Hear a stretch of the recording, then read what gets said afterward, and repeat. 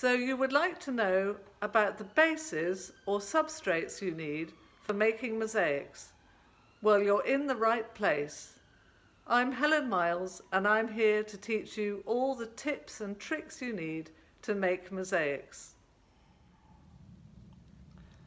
So we're going to look at 7 different substrates for mosaics. Some are for indoor use and some for outdoor. Each substrate has its own properties and you use them for different purposes. Like you might choose concrete because you want to make stepping stones for the garden. This is just a little one, not a stepping stone. Or you might choose Jacco board because you want a lightweight substrate that's easy to hang. This is an overview of the options available. It's not a definitive list, but it gives you an idea of some of the widely used substrates and where to find them or make them yourself. I will be looking in more detail at the substrates and when and how to use them further down the line.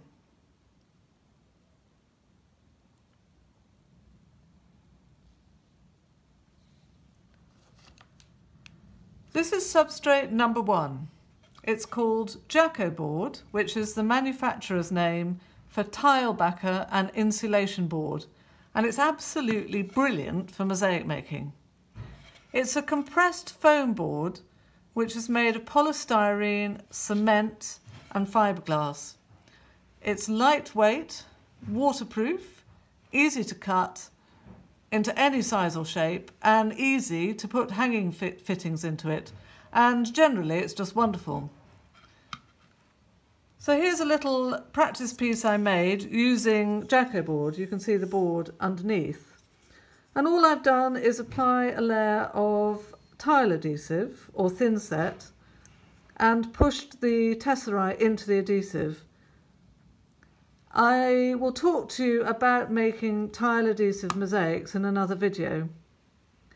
Another thing that's really great about Jacco board is it's very easy to insert hanging fittings like this one into the board before you start working.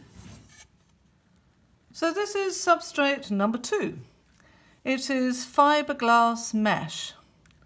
You basically just glue the mosaic tiles onto the mesh and then you have a lightweight mosaic which can be cut into any size and has a certain amount of flexibility if you want to put it around a curved surface. Here is a little mosaic I made of a shoe for a friend's project, and you can see what I mean. Mesh is great if you want to work directly and if you're doing large-scale work and need to cut it into smaller pieces for installation or transport. Here is substrate number 3.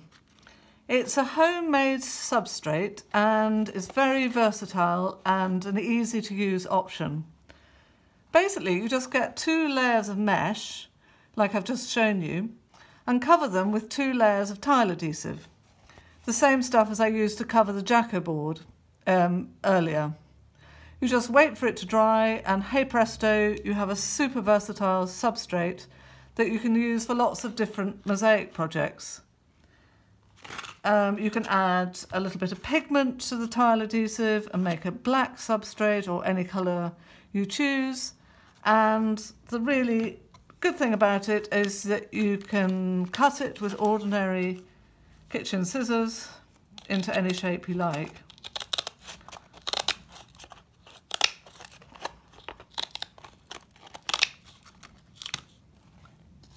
You can also punch holes in it very easily. So this is just a little practice piece I made on this substrate. The thing about it is if you only do 2 layers, it won't take very much weight.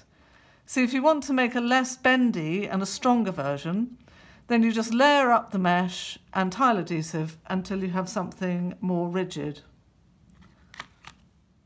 Here we have substrate number 4, wood. If you decide to use a wooden substrate, you have lots of options, but be aware that it needs sealing before you start work, and it's not your best option for outdoor use. The trouble with wood is that it expands and contracts, so if any moisture gets into it, of course that would have a potentially detrimental effect on your mosaic, because the grout would crack over time. Wood is a perfectly acceptable option as long as you're going to use it indoors and as long as you prep it first. Another way to use wood is to frame it before you make the mosaic.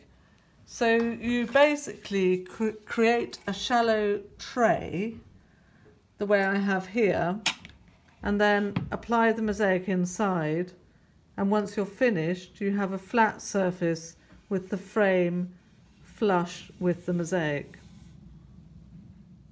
If you're going to use wood as a base, then I would recommend that you stick to marine ply like this, hardwoods or MDF.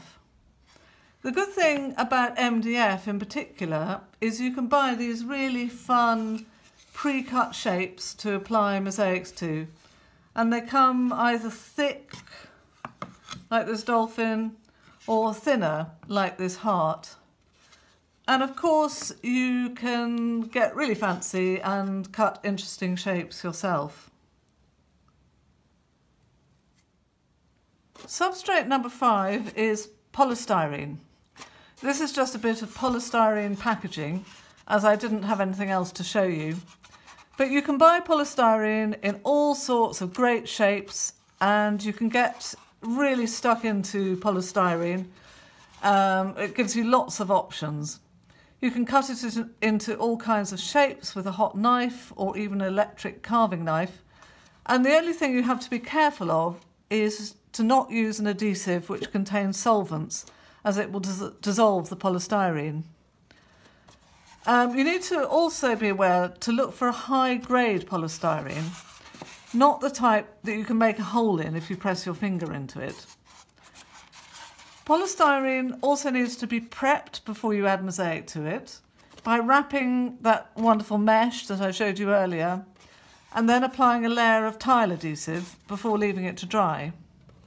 Once you have applied several layers, the result, as I've heard, is as hard and resilient as granite, believe it or not, and of course it has the brilliant quality of being lightweight. Substrate number 6 is concrete.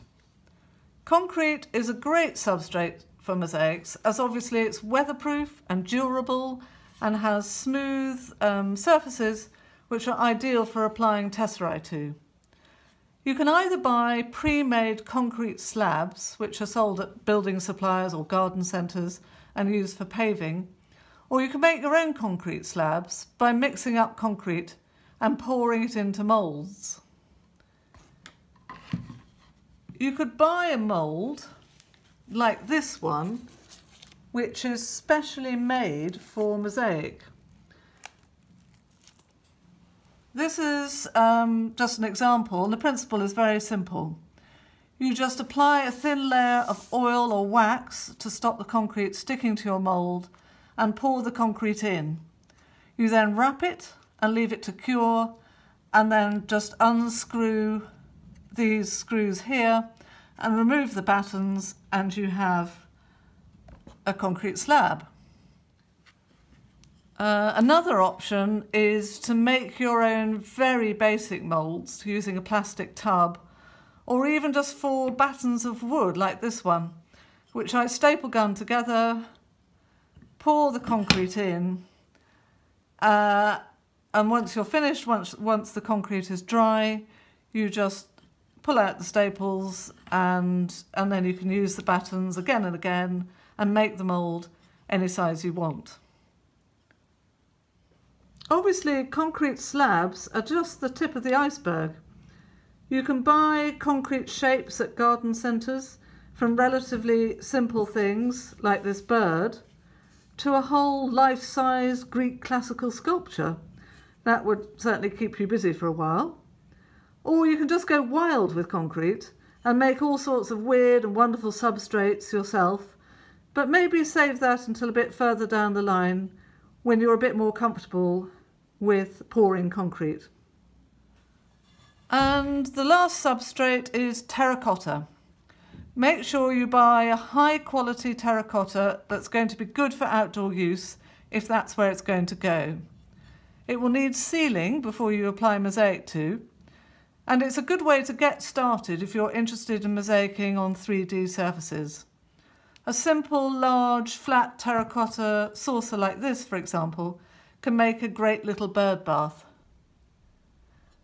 So that's my 7 top mosaic substrates. If you enjoyed this video and you'd like to hear more, then please subscribe below.